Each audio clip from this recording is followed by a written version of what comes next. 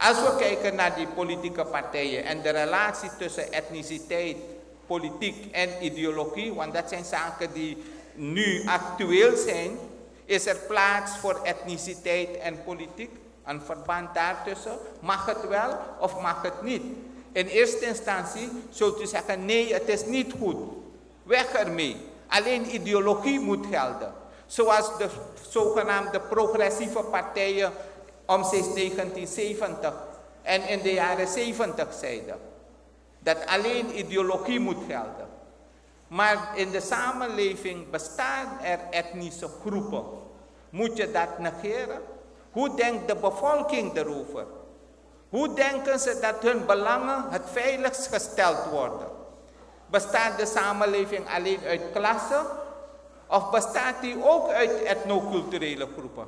Het is geen schande om mensen te mobiliseren waarbij de achterban etnisch bestaat. VHP is een partij die voor iedereen open is. Maar blijkbaar denken de Hindustanen dat hun belangen het meest bij de VHP worden gediend. Binnen het kader van die consensusdemocratie is het van belang om rekening te houden met het bestaan van etnoculturele groepen en dat het geen schande is om op die basis geschoeid te zijn, zolang je er op een verantwoordelijke wijze mee omgaat. En dat wil ik benadrukken. Want die etniciteit mag op geen enkele wijze worden gebruikt om ene etnische groep te gaan ophitsen tegen een andere etnische groep. In die multi-etnische samenleving is dat van groot belang. En zolang wij dat erkennen, het bestaan van die verschillende groepen, en tegelijk ook ideologisch geschoold te zijn en ideologie mee te nemen, want veel mensen denken ten onrechte, ik ga nu afsluiten, ten onrechte denken de mensen dat partijen waarvan de aanhang vooral uit één etnische groep bestaat, dat ze geen ideologie hebben. En ik zeg dat dat niet waar is.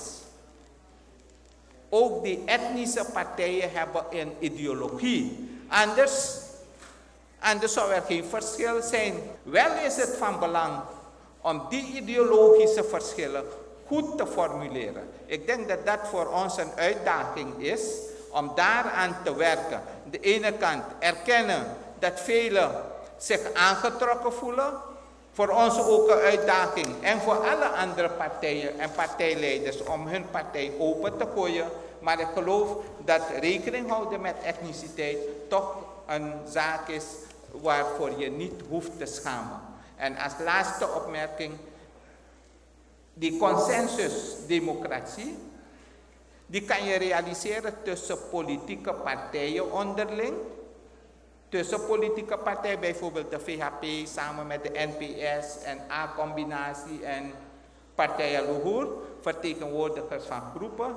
Maar er is ook mogelijkheid om binnen een partij consensus te bereiken. Die zogenaamde multi-etnische partijen, die zeggen dat ze geen rekening houden met etniciteit. Ik zeg dat ze wel etnisch zijn, alleen houden ze, althans behoren ze rekening te houden met de multi-etniciteit van de samenleving. En dat zal tot uiting moeten komen in de samenstelling van bestuursorganen, leden, kandidatenlijsten enzovoort. Als ze dat doen, dan houden ze daar wel rekening mee. En dat noemt professor, weet u ook weer, die Leijpaard, die noemt dan consensus binnen politieke partijen.